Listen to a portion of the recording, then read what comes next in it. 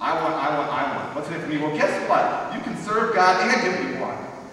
Because if you are willing to impact people, if you're willing to give of yourself, if you're willing to smile, if you're willing to say hello, you're willing to do a lot of little itty-bitty things, you're going to feel good about it.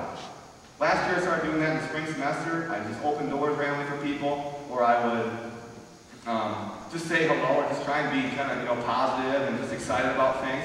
And when I got done, like opening doors, I was like, yeah, I just did that. That's sweet. But I didn't do it. God just gives me that. And I want that for everybody here. I want everyone to realize that you can make a difference. That's my dream. It's the little things we do that make a big impact.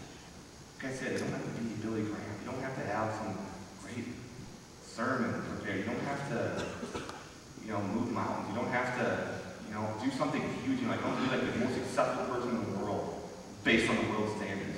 You just need to be faithful to God. I need to let God just resonate in you so that through that, he can be revealed to other people.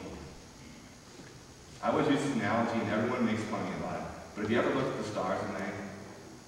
Which stars stand out to you? Which ones? Somebody? The bright ones. Doesn't seem like a big deal. Doesn't seem like a big deal. The bright ones stand out. What does that mean? When I look up in the sky, why do those things? The bright ones stand out because their energy source, when they're back, I'm not a big science guy, but I believe this, their energy source is greater, and then as they travel through the darkness, when they get to Earth here, they're just brighter. They're brighter. And I feel the same way about us as Christians. We want to be the bright star. We have a handful of pennies and they're all dull. When they're all like, oh, these are nasty. Which one do you pick out? I always pick that shiny one. I'm like, check out this penny. We want to be that for people. We want to be that bright star. We want to be the shiny penny. And we can because God allows us to. We just have to allow him to. We have to allow him to move in us and to work in us. We can be the bright star. We can be the shiny penny. We can make a difference.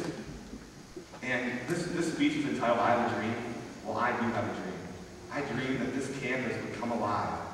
As Ryan said the other day, I dream this campus would wake up. You can make a difference. You matter to people. You matter a ton.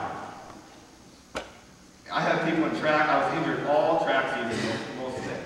I had a groin injury. And I got back to practice, and the first day I got back, one of my teammates said, man, you look smooth. You look good. You look like you're running well. And I said, it's such a, okay. That was huge for me. That made my day. That helped me keep going. It's just a little thing. What I'm trying to tell you is,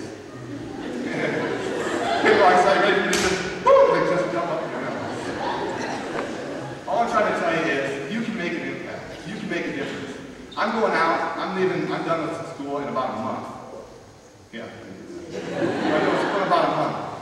But I'll tell you one thing. Northwestern, I'm prepared. I'm ready. Some days I don't feel like it, you just gotta keep telling yourself you're ready. I want to go make a difference. I'm not going to be a preacher. I mean, maybe hopefully not. I don't know.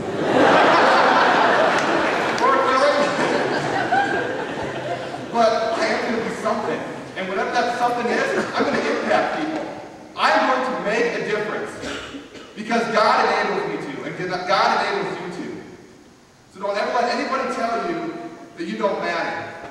Because we are nobodies, but with God's love and through his Holy Spirit, we're somebody. And we can make a difference. That's all I wanted to tell you. The rest of that was just a bunch of fluff.